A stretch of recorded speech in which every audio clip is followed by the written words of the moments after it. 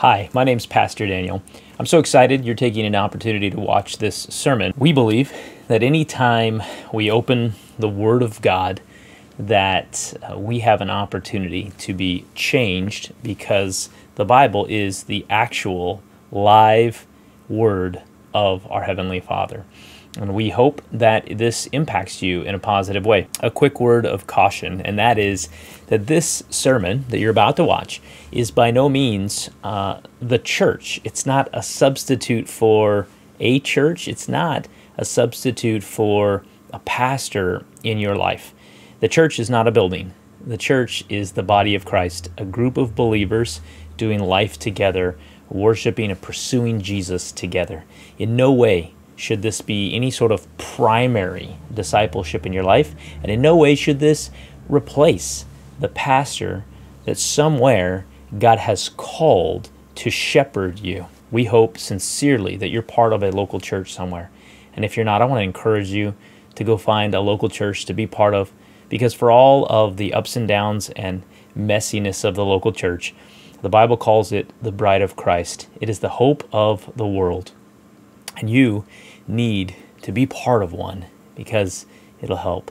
If you don't know where or how to find a local church, we'd love to help. You can simply go to our website and email us at hello@resurrect.church, and we'll do our best to plug you in. We appreciate your time. We hope that this supplementary discipleship impacts you in a positive way. We believe the Bible has a profound impact on us when we allow God to speak to us. Thanks. So what is vision? Vision? A vision is... What is vision? Vision is... When I think about vision, I think about, I grew up on a gun range, so shooting a whole lot. If you know what your target is, then you're more likely to hit it. So vision is, having a good vision is having a good target. The point of reference of the direction that we're going in. Being able to see through the obstacles clear enough that you can see the end goal. And then to move toward that. You take incremental steps to get there. Painting a picture of where we're heading in the future. Bringing forth the future into today. It's seeing what is ahead of you with such clarity and confidence that you can boldly pursue it.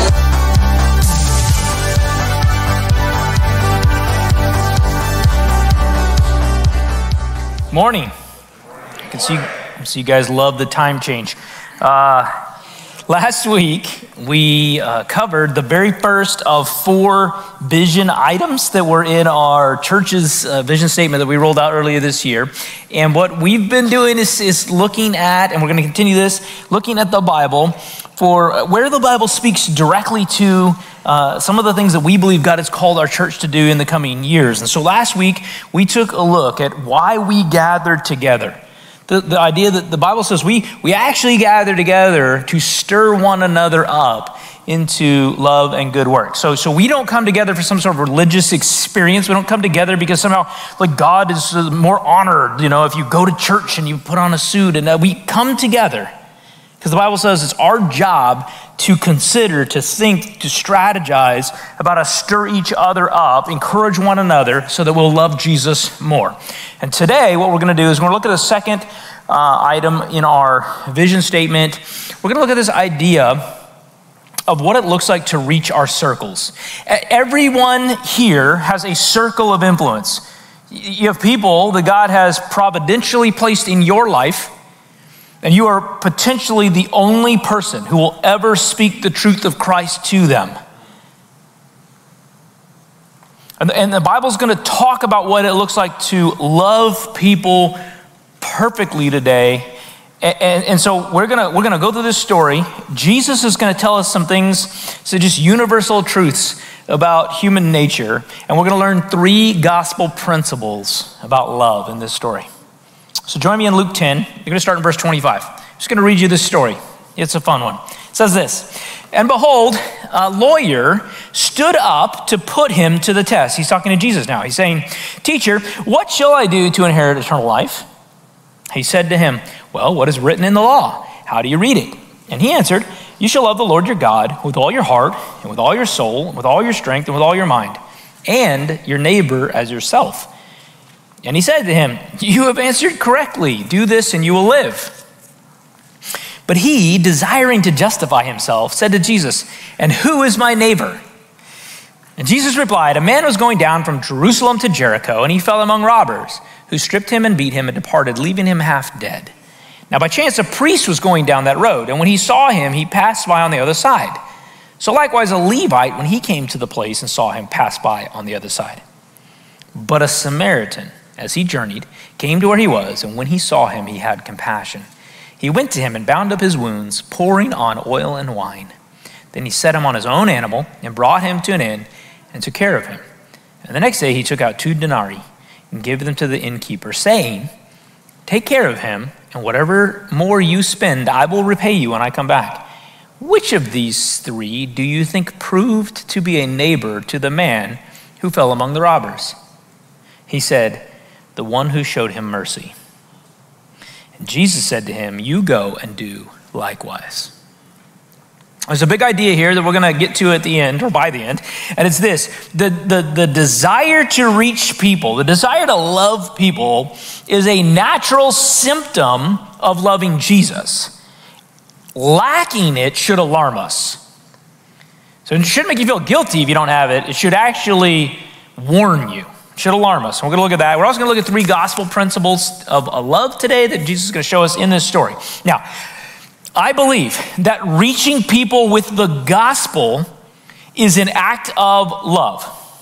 And loving others, especially those different than us, is actually what happens to us and in us and through us when we personally experience the grace and mercy of Jesus. So I think there's a misconception even in Christian circles that spiritual maturity is somehow knowing more. Well, I've studied more, or I've gone to more classes, or I've been through more Bible studies. But in reality, spiritual maturity is growing in our love for Jesus to such an extent that how we see Jesus, how we experience Jesus, how we begin to love him spills over. It overflows into other areas of our life, and it becomes unavoidable for the people in our life. It's contagious. In fact, maybe if you've been on the other side of this, maybe even a little annoying. You're welcome. That you love Jesus so much you can't stop talking about it. Reaching people, caring for others, even strangers, is a symptom. So understand why this is so important. Symptoms come from a cause. They don't create a cause. If you get a cold, you might develop a cough. The cough is the symptom. It came from the cold. We don't. If I just start going, I just start coughing, I don't get a cold. That doesn't start a cold. It doesn't lead to a cold. It's a symptom. Loving people doesn't. You don't will yourself into loving people, and then all of a sudden, now that I love people, it doesn't work that way. Loving people is the symptom of loving Jesus, and so if you don't have it, you actually have a problem. You see what I'm trying to say? So I'm not trying to guilt you into go, hey, you should love more people. It won't work. Jesus is actually going to tell a whole story about how impossible this becomes. Symptoms come from something else. So Jesus is going to tell us this story, and here's what he's going to do, because everybody's got an idea of religion, of what it is. And it always gets really complex. Like everyone has all these rules and traditions and weird things that people add on to religions. You ever had someone tell you have to take your hat off when you pray? I actually still do that to this day.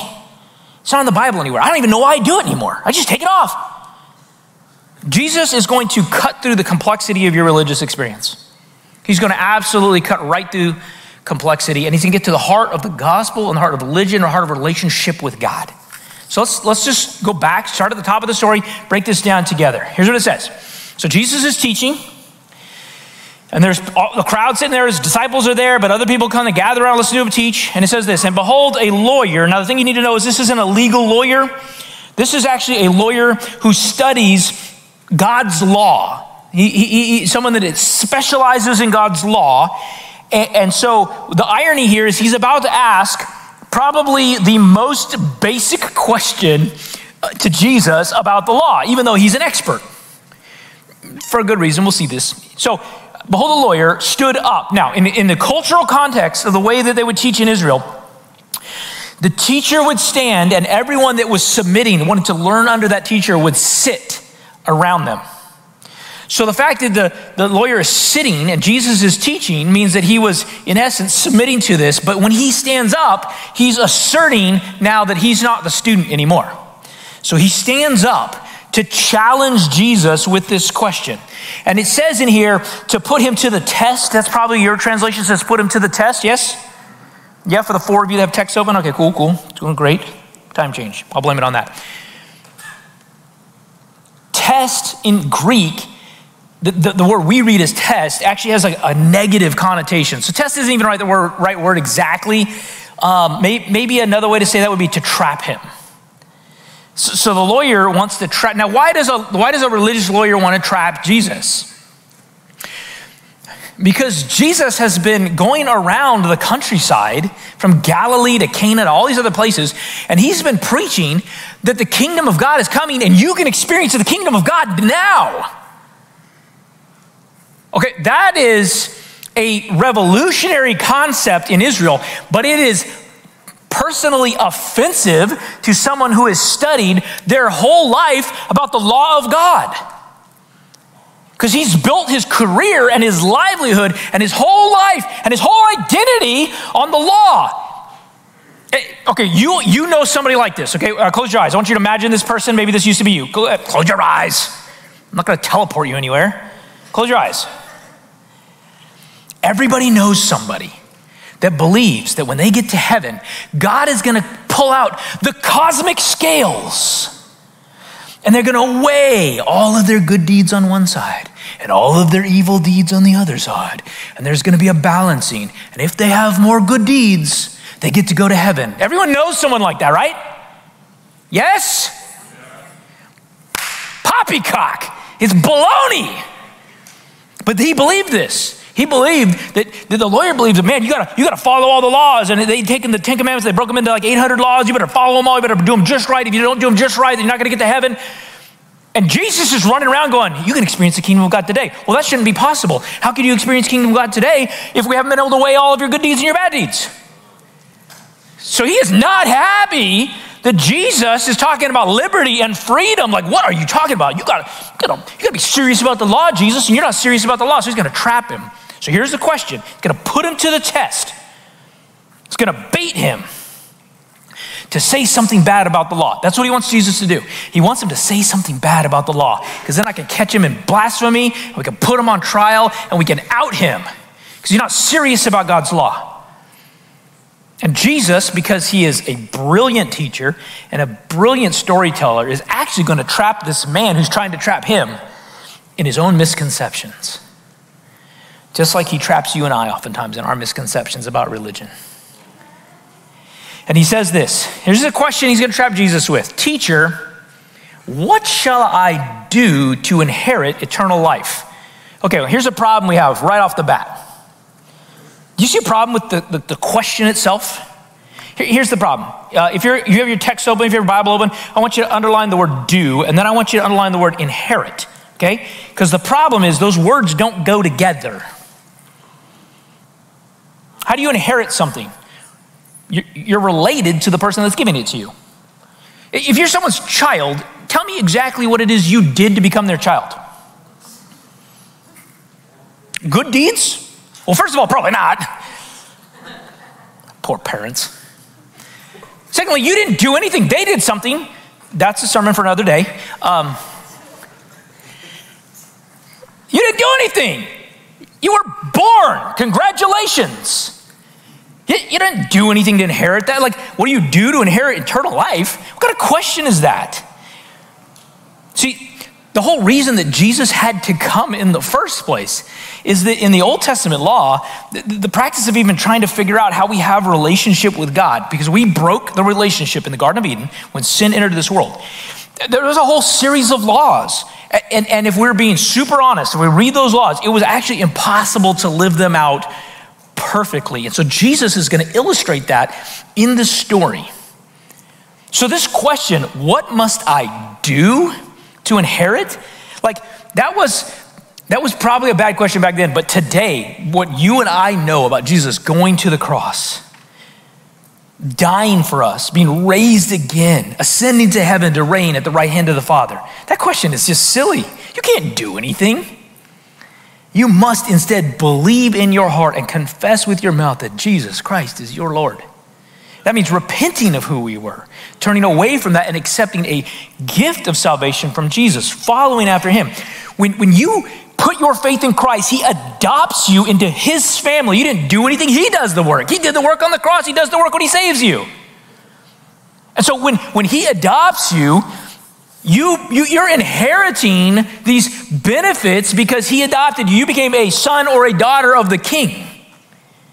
And so we don't live life after that to earn heaven. We live life to figure out how to live life like a son or a daughter of the King. What does it look like to live with the very presence of God inside of us? We're learning new lifestyles when you come to Christ. So Jesus is going to answer this guy's question, this trap question, with a question. Jesus is really annoying that way. Like, don't play with Jesus. You ask him a trap question, he'll ask you another question back. That's what he does. Hey, how do I inherit eternal life? He says this: what is written in the law? How do you read it? You're a lawyer. That's literally what he's saying. You're a lawyer, why don't you tell me? What's the law say? Why you need an answer? Okay, here's the lawyer. The lawyer recites it. Everyone in that day would have been able to recite this. This is not just a lawyer thing. This was common. Here's what he recites, verse 27. And he answered, you shall love the Lord your God with all your heart and with all your soul and with all your strength and with all your mind. Okay, that is a direct quote from Deuteronomy 6:5. Deuteronomy 6:4 and 5 was a passage called the Shema, and it summarized the first 4 of the 10 commandments, all in one little sort of phrase. So he's quoting Deuteronomy 6:5. It was, you probably know, everyone here's heard of the 10 Commandments, right? I don't want to assume. Yes? Yeah? All 7 of you? Okay, that's all. Oh, thanks, yeah. Somebody in the back. Okay, you've heard of them. You probably don't remember them all. No one really does. Everyone thinks they do until they try to say them out loud. The first 4 of the 10 Commandments are all about us and God. They are about the vertical relationship between us and God. The next 6 of the 10 Commandments are about us and other people. So they're about horizontal relationships, things we should do or not do with other people. So this first portion, love the Lord, he's summarizing the first 4. Love the Lord your God with all your heart and all your soul and all your strength and all your mind. And then he's going to summarize the next 6 in just a moment. But I need you to see how silly this would look. This is a lawyer of the law. This guy's entire profession is studying the law. And he's asking Jesus, how do I inherit eternal life? As if he doesn't already have an idea of what, he knows what he believes. He's trying to get Jesus. And so Jesus says, how do you read the law? And he quotes off the most commonly taught phrase in the scripture at that time.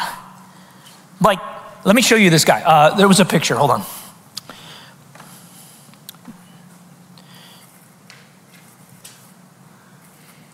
That's not a tiny top hat. That's called a phylactery. It's a box. It actually opens. It has stuff in it. Israelites, the really zealous ones like this guy, took scripture so seriously that where it says, I will write my words across your forehead and across your wrists. And so what they decided they would do is they'd take that literally. They built little tiny boxes called phylacteries, and they would take little fragments of scripture and stuff them inside, and then take leather straps and tie them to their heads or their wrists and walk around. So he's quoting scripture that's probably stuck in a box on his head. Like, this is like the softball question, right? Like, this is like the easiest question ever that Jesus is asking him. This would be like, does anyone remember the WWJD bracelets? Anybody here still remember those? Yeah. What would Jesus do? Like, if you weren't certain, you just look at your wrist. Oh, what would Jesus do? First of all, you're not Jesus, okay? That was a weird phase for us. What would Jesus do? He'd die on a cross. How about you? Okay. This would be like someone comes to you, right? And you got your little WWJD bracelet on, And you got your like not of this world sweatshirt, and you're listening to Crowder, and you got your red stickers on your Stanley Cup, and just for Instagram. Anyways, and someone's like, is there any hope in this world? Listen, if you can't get that question right, we're in real trouble, right? It's Jesus, right? I mean, like, it's the easiest answer ever for this guy. He just quotes this. He's learned all this stuff. Well, how do you read the law? Well, love the Lord your God, all your strength, and all your soul, and all your mind, and all your heart. And then he finishes it up by quoting Leviticus 19:18, and your neighbor as yourself. Okay? So these two scriptures in Deuteronomy and Leviticus were used to summarize all of these 800, 900 different laws, the Levitical laws and the laws of the temple, the sacrificial laws, and the Ten Commandments. They kind of summed them all up, and this was what was being taught in the first century. These two laws summed up all of the law. Now, I want you to just consider, this is before Jesus has gone to the cross, before the Holy Spirit, before the gospel. Let's just think about this. Who could love God with all of their heart, with all of their soul, with all of their mind? So no thought that enters your head is ever a thought that doesn't glorify and honor God, ever. Impossible. Not possible. Like, it's just no one could do that. In fact, in essence, what the law does by talking about your mind and your soul and your strength and your heart is really just calling out the fact of all the different ways that we wander away from God. So Jesus hears him say that. Hey, here's these two verses, and this is what you got to do. And Jesus goes, yeah, go do that. That's his answer. Yeah, go do that and you will live. Verse 28. And he said to him, you have answered correctly. Do this and you will live. The quote that the scriptures the guy's quoting is exactly what Jesus quotes two other times in scripture when someone comes to him and says, teacher, what is the greatest commandment? In Matthew 22 and in Mark 12, we have accounts of Jesus quoting this exact scripture. But I mean, he looks at the lawyer and he's like, yeah, now go get to it. You just quoted an impossible standard, now go do it. Think back to your picture, right? You got this little guy with a box on his head, with the scriptures on his forehead. Hey, what's the answer, Jesus? And he's like, you already know the answer, go do it. Yeah, go live perfectly. Now, verse 29 in your Bible, Luke 10, verse 29, is the key to the whole story, to the whole illustration, to the whole parable, to what Jesus is trying to establish, not only with this guy, but with you in your life right now and as you live as a Christian. Verse 29. Here's what he says. But he, this is the lawyer, desiring to justify himself. He just double underlined justify. Said to Jesus, oh, and who is my neighbor? Now, the lawyer already recognizes that he cannot live out that law perfectly. He realizes, I have a problem. We don't use the word justify in modern language that often anymore, unless you use like Microsoft Word and you're trying to mess with margins. Anyways, it means to make right, to set right. So like if you went to your barber or your hairdresser or whatever, and you ran a tab, like you didn't really pay them every time, you're like, I'll catch up. And like the 25th time you went, they're like, look, I'm not gonna cut your hair. You owe me this massive debt for all these visits. You would have to justify yourself. You gotta make that right so you guys can have transactions. You guys can actually do business together because there's a debt that must be paid and it must be justified. Y'all see that? Okay. So the lawyer's saying, hold on, we can't leave it there. I mean, we can't leave it where I gotta live perfectly. We have to love people perfectly. Can we split this into some smaller laws and give it some extra detail? Because then I can find some loopholes. Because that's what lawyers do. We find loopholes. That's what people do. We find loopholes. So he's like, no. Here, let me, surely I don't have to love everyone that way. That's impossible. Who's my neighbor? Because what is Jesus saying if we left it right here? If you want to get into heaven, if you want God to receive you, if you want to have a relationship with God, you have to obey the law perfectly. And the only way to obey the law perfectly, to fulfill that, would be to love everyone perfectly. Like, that would be a crushing answer. Like, do you realize the weight of that answer? That we would have to carry a burden on us, that every thought, every action, every intention, every interaction with every person, including strangers, would have to be perfect love. Jesus, who's my neighbor? I go, whoa.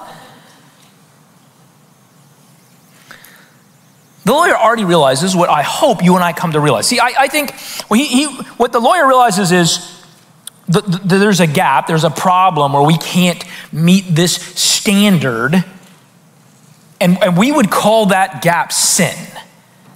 Sin, our disobedience to God, our inability to live in holiness like God lives, our imperfection, we call that sin. And I believe generally, if I just kind of sum this up in very broad terms, there are generally 3 reactions to sin in our world. 3 common reactions. And I've labeled them creatively so that you'll remember them.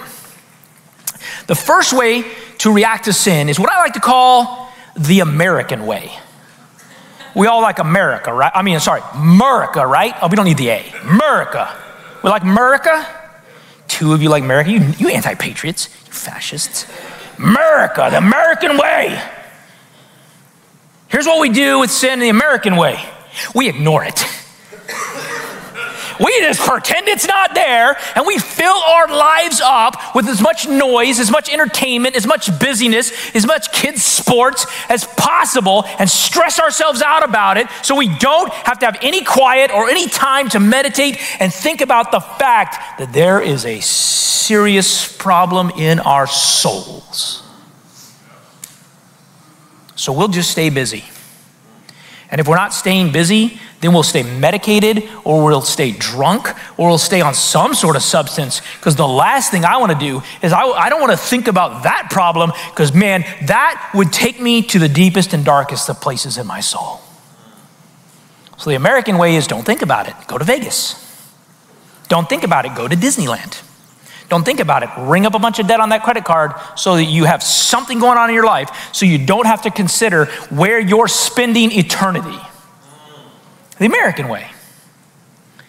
The second way we can think about this is the gospel way. The gospel way.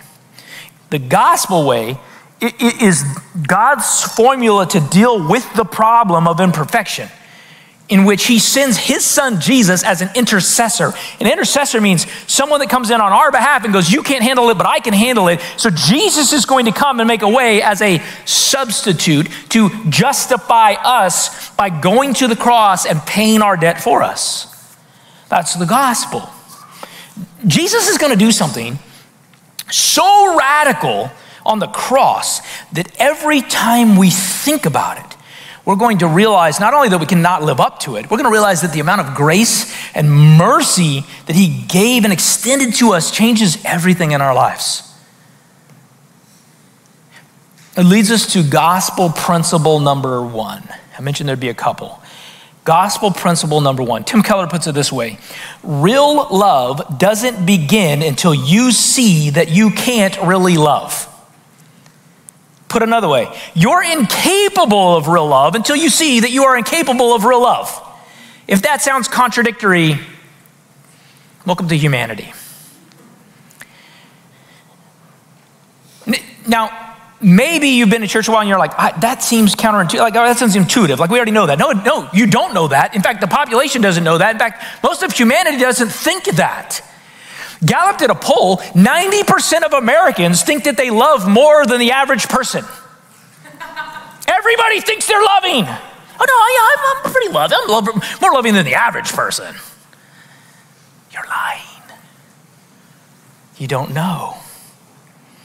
We all know, we do know this, we all know that loving others is something we're supposed to do. That's not even religious. That's baked into your DNA. You know you should do it. But it's very, very hard.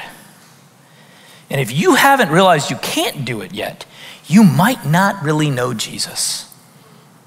you might still be deluding yourself. Now, the third way, we'll talk about the gospel way more in a minute. The third way we deal with sin is what we see here, the Jewish way, what this lawyer was doing, AKA the American Christian way. So this is what has infiltrated into our churches over the course of the last 100 or 200 years. This is what Christians do when we lose sight of the gospel, or when we've actually never been saved, we just got religion instead of Jesus. Here's what we do. This is very common. We've all done this at some point. We lower the standard. I love to tell people, listen, we can have a great relationship, but we just lower the expectations. We lower the standard. What's the best way that I can meet the goal? Lower the goal. Don't ask me to be perfect. Let's just make the goal low. Like, that's what the lawyer's trying to do. Jesus was like, yes, love perfectly, live perfectly. And the lawyer's like, who's my neighbor? Like, let's lower that standard down a little bit. He wants Jesus to give him a loophole. Surely this can't be the actual standard, because that would be impossible. Now, I just want you to think of the irony. We're only a couple verses in, and Jesus has already completely turned this lawyer on his head. He came because he thought Jesus didn't really care about holiness. He didn't really care about God's law. And now Jesus has this guy backtracking, trying to find loopholes already. Like, Jesus is like, I care so much about the law. I care so much about holiness. You can't handle the fact that I want to live this way and I believe this is the standard. You're already trying to find loopholes. Who's the laissez-faire, flippant guy about the law now, Mr. Lawyer? So Jesus is going to answer the question of who is my neighbor with a story, because that's what Jesus does. You want a direct answer? Let me tell you a story. Here you go, verse 30. And Jesus replied, a man was going down from Jerusalem to Jericho. Now, technically he was traveling north to get to Jericho, but he says down because Jerusalem was on a mountain, and you would go down 3,000 feet. That was the drop to get to Jericho. It was about a 17-mile trip down incredibly treacherous terrain, really common to be robbed on that road because people could hide all over the place. And so if you're thinking about what's a 3,000-foot drop in 17 miles, it's basically the top of the Grapevine to the Tejon outlets. You're dropping about 3,000 feet in 17 miles, except you don't get to drive it, you got to walk it. And he's probably picking this path as the story because it was really common for religious leaders to live in Jericho. So they would leave the temple in Jerusalem and they'd go back to Jericho, and robbery was rampant on this path. It'd be like going to the worst area of town at 3 a.m. and stopping and unlocking all your doors and asking everyone for directions. Not smart, right? Okay, so the whole crowd can visualize exactly what he's saying, especially the lawyer. He says this: from Jerusalem to Jericho, and he fell among robbers who stripped him and beat him and departed, leaving him half dead. Now, by chance, a priest was going down that road, and when he saw him, he passed by on the other side. A priest would be the highest religious office of that time, the guy who's supposed to be the standard for holiness. Now, maybe the priest was worried about, being unceremonially clean. They weren't allowed to touch dead bodies, right? So there could be this whole excuse about, he was coming from Jerusalem and going home. He didn't even have that concern. That wasn't even an excuse. Verse 32, so likewise a Levite, when he came to the place and saw him, passed by the other side. A Levite was like an associate priest. He would be like the second highest holy position in that time. So he picked the two religious elite positions. Both of them see the need, see the person, pass by on the other side. But a Samaritan, as he journeyed, came to where he was, and when he saw him, he had compassion. He went to him and bound up his wounds, pouring on oil and wine. Then he set him on his own animal and brought him to an inn and took care of him. Then he paid his own money to the innkeeper. And then he said, whatever you spend extra, I'll pay that too. Verse 36, which of these three do you think proved to be a neighbor to the man who fell among robbers? Verse 37, the lawyer is trapped now. He's got no choice. The man who showed mercy. Jesus gives him, I want you to see this, the same answer he started with. You go and do likewise. Okay, real quick, you need to understand Samaritans. It is very, very critical to understand why Jesus picking a Samaritan in this story is like twisting the knife. Jesus has told the perfect sort of trifold story of that time. This was something they did in Greek literature a lot and in the time. So he's got three characters, and the first two are these religious elite that, by the way, were not really popular with the people at all. So the commoner didn't like either of these two types of individuals. They were very arrogant. They lorded over others. They were just very pompous. And the crowd is all expecting the third character of the story, the hero that shows up, to be a common Jewish worker. Like someone like a fisherman or a tent maker. Like that's who's supposed to be the hero. Because he just set up the arrogant guys to take the fall, right? And he's going to come through with like this good old carpenter. He's going to come in and save the day. And then he says Samaritan, and everyone's like, ugh. Why? Because they hate Samaritans. I mean, they hate Samaritans. For lots of reasons. Number one, over 400 years earlier, when the Assyrians had conquered the nation, Samaritans were the group of people that decided to intermarry with the conquerors, and which was very sinful. God was like, don't intermarry. You're supposed to only marry inside the Hebrew nation. They married outside the nation. And so from then on, Israelites have treated them like an entire different ethnicity. They have looked down their nose at them. They excluded them from helping to build the temple in Jerusalem, and then said, you can't worship here. So Samaritans, in response, because they were excluded from not only participating in the temple, but from worshiping, built their own temple on a different mountain. That's how separate this nation is. But they're right next to each other. They were one nation. Samaritans now have a different economy, different politics. They're looked at as a different culture, different race. Like, they are completely separate, even though they're right there, and Jews hate them. In fact, they hate them so much that in the Jewish culture, they couldn't associate with them. They couldn't touch them. They couldn't use the same utensils as them. Like, they were ostracized. So if the roles were reversed, if the injured man was a Samaritan, every Jew would have felt fully justified walking by and not helping that person.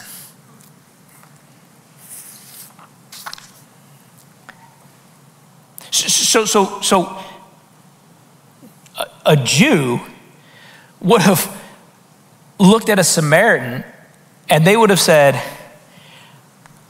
there would have been cultural bias. You can call that racism if you want. Like, there's no way I'm dealing with them as an ethnicity. Political bias, I don't believe in their politics. I don't believe in what they're for. I don't believe in what they stand for. Religious bias, they built their own temple. They don't worship like we do. I'm not even sure they worship the same God as we do. So they have cultural bias, political bias, religious bias. And they would have walked right by. The good news for you and I is that in 2024, culture, politics, and religion never get in the way of us loving people.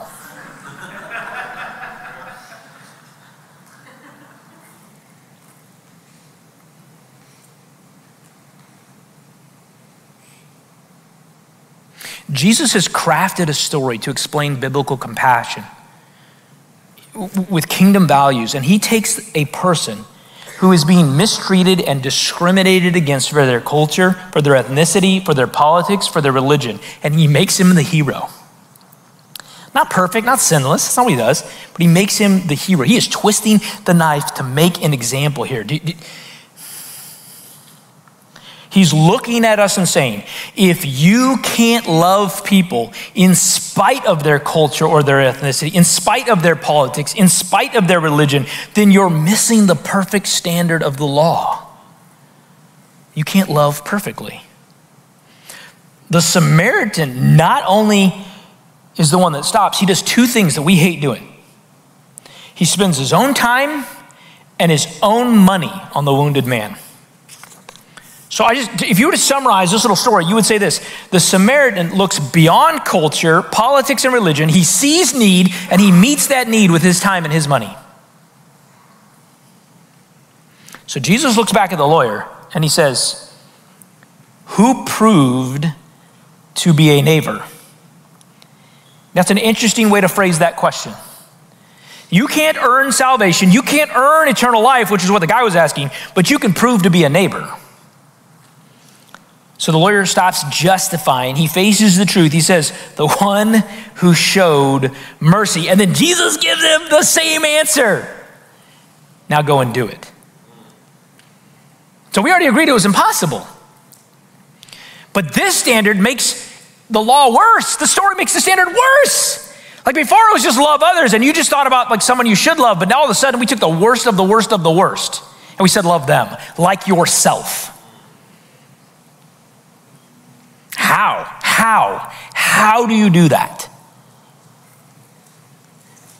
And this is where we get to gospel principle number 2. You see, if real love only starts when we realize we're incapable of real love, gospel principle number 2 says real love begins when you see Christ's love for you. When you see Christ's love for you. It took Christ for us to even have a chance at getting here. It's Jesus talking about kingdom values. Before he goes to the cross, he's talking about this. But after Jesus goes to the cross, if we're to turn to the rest of the New Testament, the Bible will actually talk about this a lot. Listen to how much worse it gets. If you thought this standard was bad, listen to Philippians 2, verse 3. Paul says this, do nothing from selfish ambition or conceit, but in humility count others more significant than yourselves. Well, before it was just treat them like I wanted to be treated. Now I got to treat them better than me. 7 times in the New Testament, the Bible will tell us that if we love God, we will love others. It won't say should. So it's not saying if you love God, you should love others. It's saying if you love God, you will love others. It's telling you loving others in this biblical way, in this selfless way, is a symptom of loving God. It will be produced in your life. And if it's not, that should be a massive warning in your life. I want to remind you before another election cycle, before you waste hours on social media or corporate news channels, and you begin to demonize people who are different than you, that the Bible says there are only 2 types of people in this world, those who are born again in Christ and those who are dead in sin. Amen. When you get to heaven, they're not going to split you up, Republican and Democrat. They're not going to split you up by ethnicity or culture. They're not going to split you up by any of those things. There are only 2 types of people. You either know Jesus or you're dead in your sins. So don't lay the morals on dead people. They don't need your laws. They can't follow them anyways. They're dead. They're dead.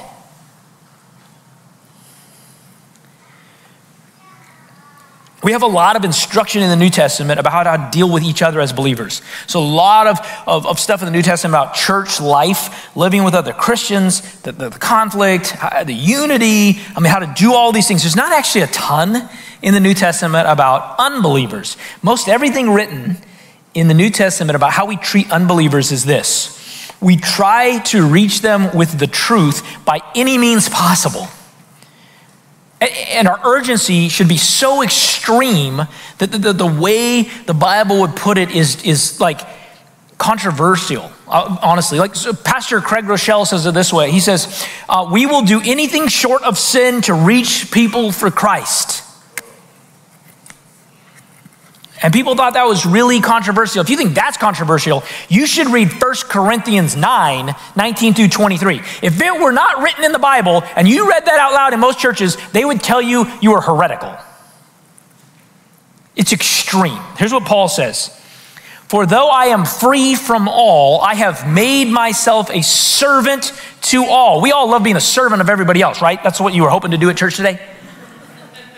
That I might win more of them. To the Jews, I became a Jew in order to win Jews. To those under the law, I became as one under the law, though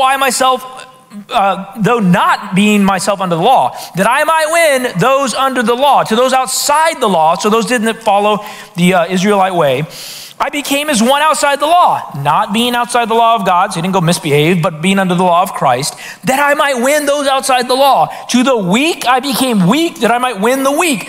I have become all things to all people, that by all means I might save some. Amen.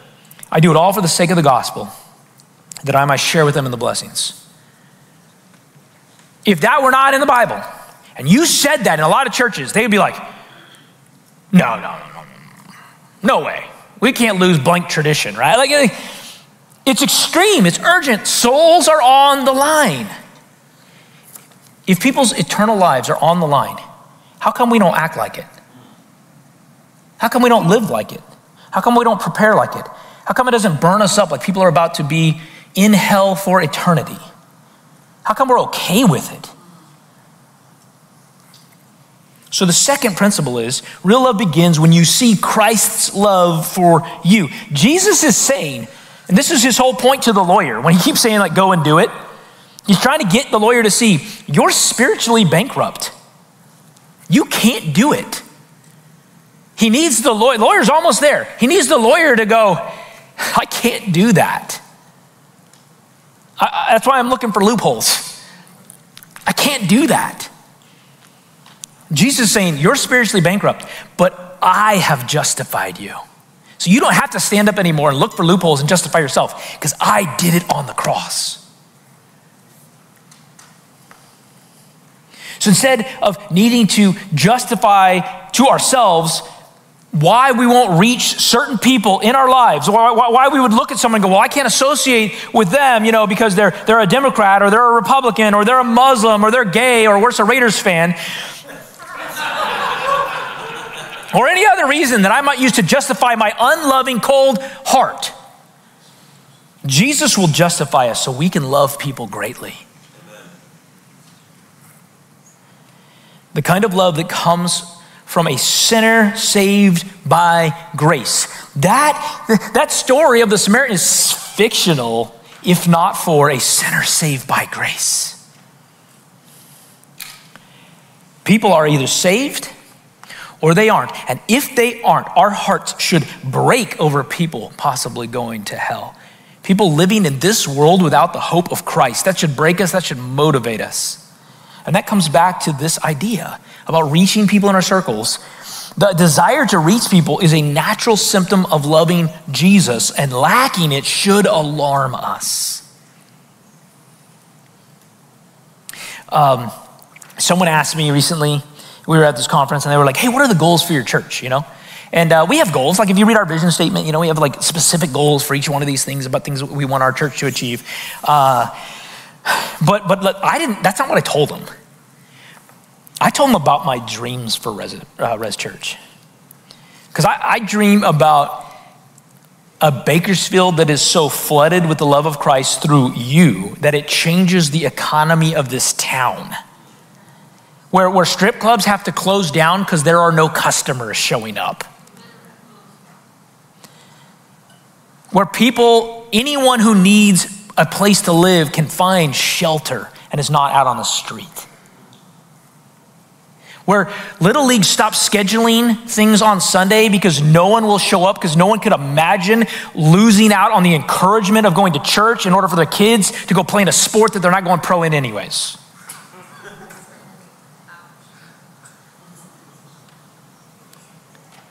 This whole city being changed because you can't stop talking about what Jesus is doing in your life and you won't shut up, and it's a little bit annoying, but I'd like to hear a little bit more. That's how revival starts, is we actually begin thinking about the eternal like it's coming, and man, I don't want my neighbor to miss it. If everyone in this church brought one person to church on Easter, we would barely be able to hold you, and we would love it.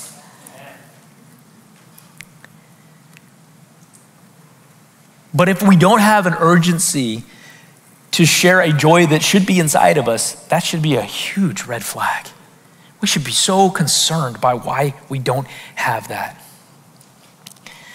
I remember early on as I got trained up in the church, and it was just kind of a lifestyle thing. Religion can really mess you up. I used to think I was really special. I had figured out the God thing early on, and being a Christian was really about being a good person and going to church occasionally, and then sometimes making sure that everyone else knew about what I'd accomplished being a good person. which essentially means I was the lawyer. I had lowered the standard, and I thought that I was hitting it. I wasn't a good person. I was just lowering the standards to meet my narcissism and my ego. I just sat in self-righteousness, feeling like I was justified. And maybe you have gone through that as well.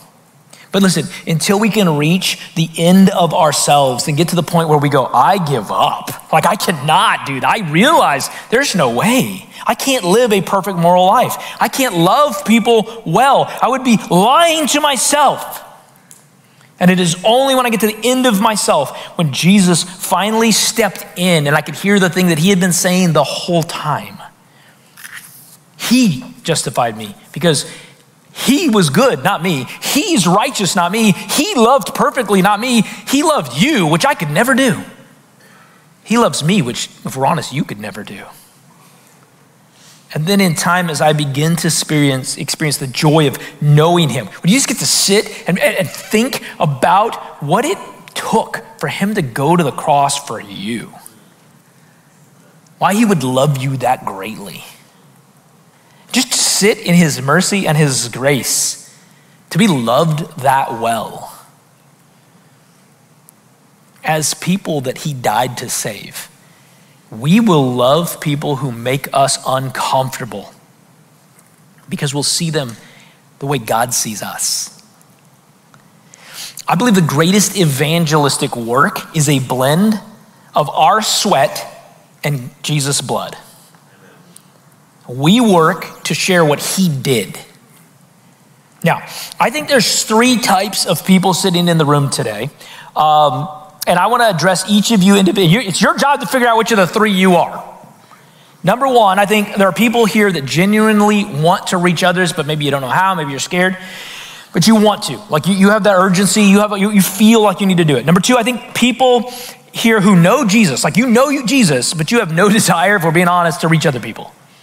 And then number 3, I think there are people in this room that don't know Jesus. And if you'll stay with me for the last couple moments of this sermon, I have something for each of you, which wherever you fall in those 3.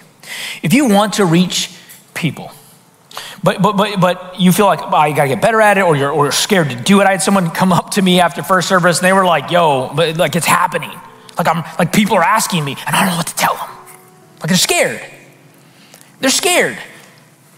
Here's what I would tell you. First of all, the fact that you have a desire to love other people, you should thank God that he has changed you. That is supernatural. That is a miracle. That is not normal, and it's awesome.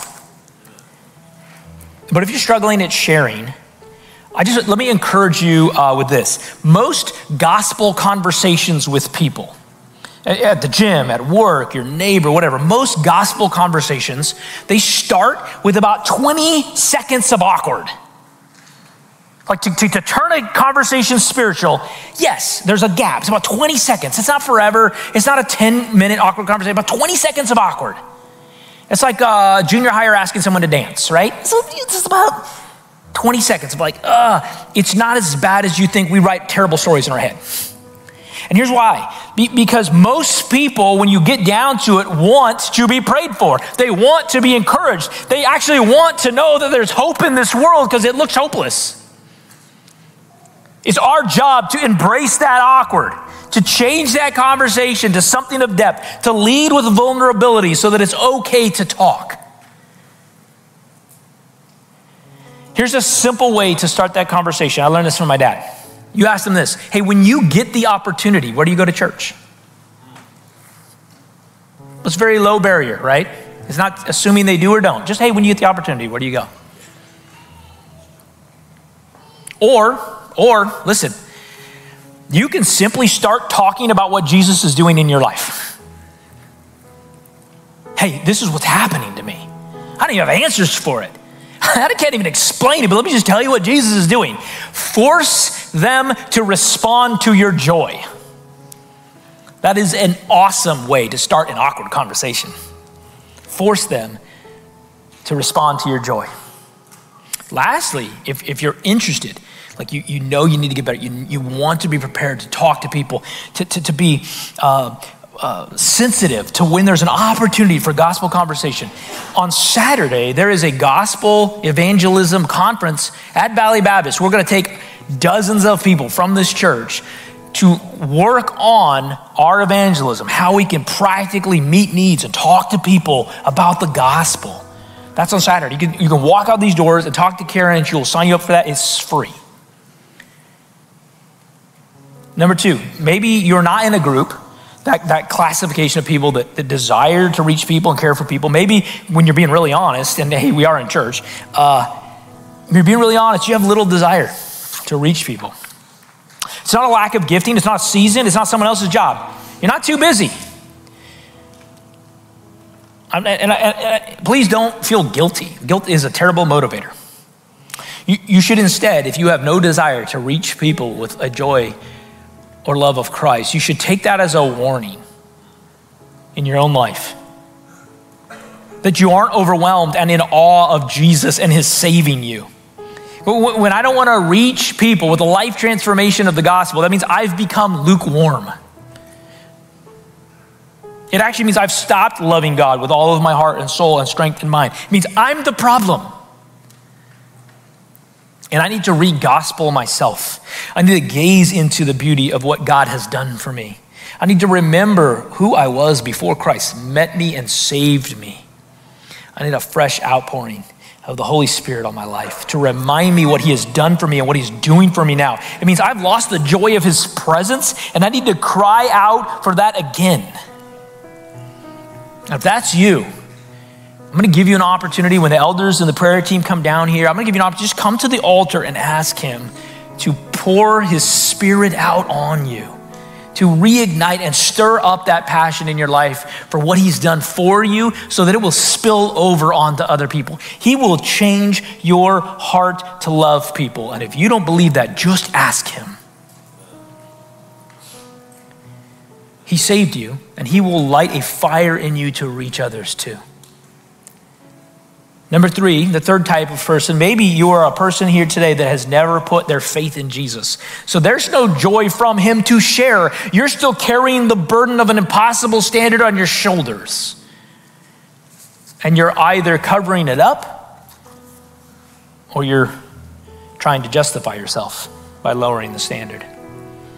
And you need to give your life to Christ today.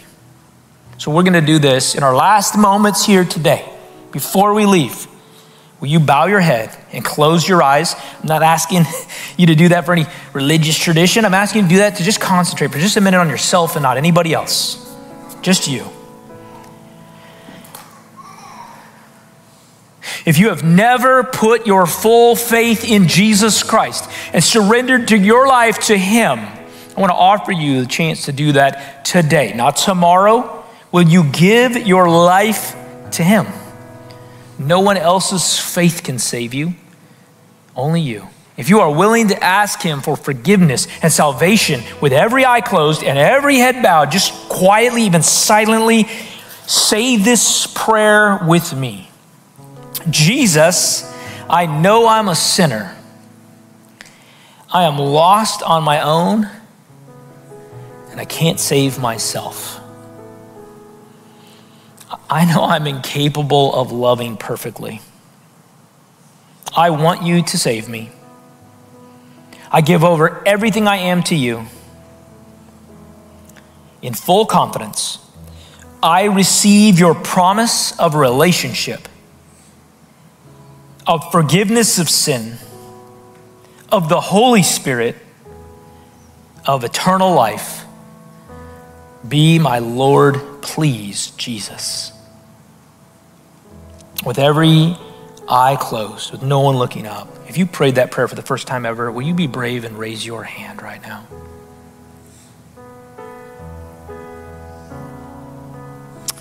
Amen. All right, look at me. Jesus loves you. Jesus loves you more than you understand. And the whole point of this story is you don't really understand how much he loves you. Everyone's going to stand up real quick. Rachel's going to play a song. If you need prayer for any reason, our elders and our prayer team are going to be up here. We want to pray for you. If you want to come to the altar and ask God to stir up your affection for him, this altar is open. If you prayed that prayer a moment ago for the first time, there's a table in the back. Mark is standing by. We have a gift for you. We'd love to give it to you. We'd love to talk to you about next steps. And for those of you that are going to sign up for the evangelism conference, you can do that as soon as we end out in the lobby with Karen. We're going to reach this city for Christ, not because we're good, but because he is. He is mercy and grace and goodness. You move as the Lord leads you.